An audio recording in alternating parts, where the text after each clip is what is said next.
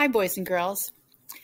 Today is Thursday, April 22nd, and we're going to be finishing up Lesson 6 of Chapter 6. So you will watch and listen to this lesson, and then you're going to complete the work on slide number 5. In this introduction slide, you see a computer technician, a guy fixing a computer. Someone working on the assembly line or fixing tires on a car, and then a doctor or nurse in the medical field. This whole lesson is about the jobs of tomorrow. Think about this question while you read. How can you get ready for the kind of work you will do as an adult? Michigan has been around for a long time. Many years ago, the fur trading was our biggest business. Over the years, this business slowed down. Now it is gone. Later, we had copper mining. Now all the copper mines are closed. Once loggers worked cutting down our trees. How many loggers do you know today? These businesses are not what they once were. About 80 years ago, most cars were made here. We still make cars, but that is changing too. We all face changes. The products people need and want change. The businesses that can make products for the lowest cost change. Today, workers in other countries work for less. The cost of human resources in Michigan is higher. This means most products can be made for less in another place. This is a big issue for Michigan. What can we do about it? For us to succeed, we must work smarter and work harder. Businesses will always be important. We need them to give us jobs, and we need them to hire workers. On the right corner, you will see a graphic. It says U.S. cars and trucks made in Michigan. It says in 1914, 80% were made here. In 1935, 49%. In 1982, only 36%. In 2000, 30%, and in 2007, only 22%. So that's been quite a while already, and it's probably gone down even more. So that graphic you are going to need to look at again when you do your homework on slide number 5. The question is, which businesses will they be? It is important to have new businesses to replace the ones that have faded away. If we do not do this, there may not be enough jobs. Long ago, people left their home countries to find work. We did not want and do not want the people to leave here to find work somewhere else. Our state wants new businesses. It likes the ones that use high technology or high tech. The governor has talked about it. Workers in these businesses need education. They must know how to use computers. They need to know how to use complex machines. There is a part of Michigan called Automation Alley.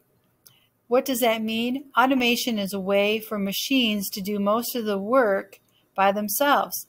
The alley is like a small street.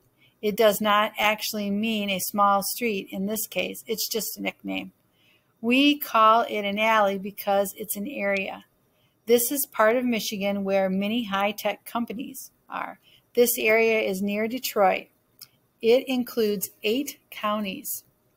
Over 300,000 highly skilled people work in the alley.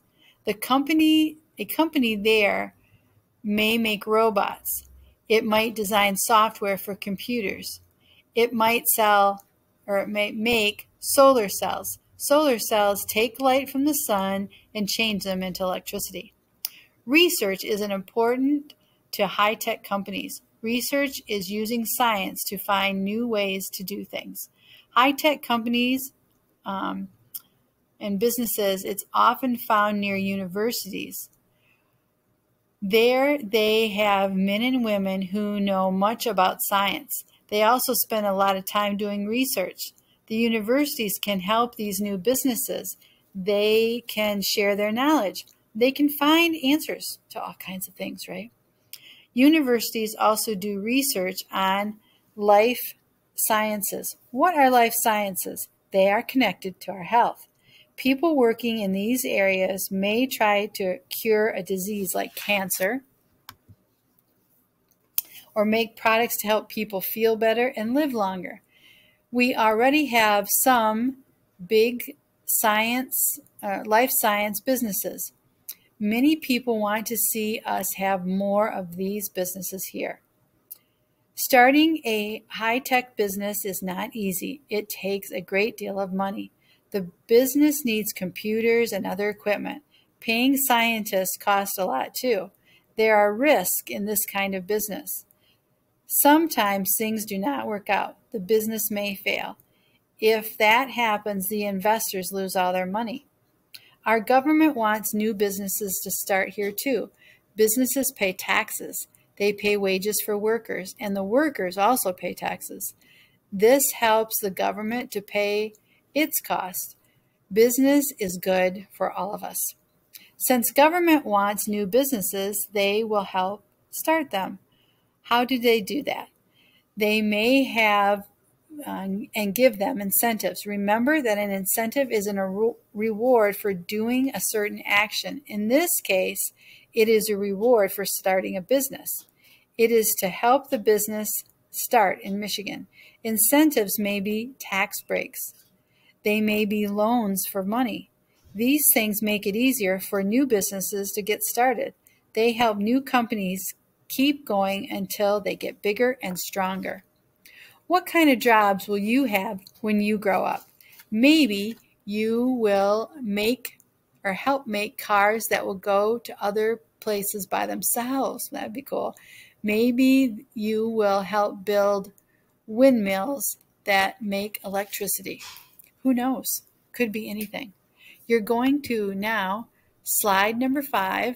It's asking you to take the blue rectangles on the right-hand side of the page and move them to the graph on the left-hand side. You can see my directions up there. It says use page 315, which is also slide number 2 of this presentation, and the blue shaded boxes below to complete the graph.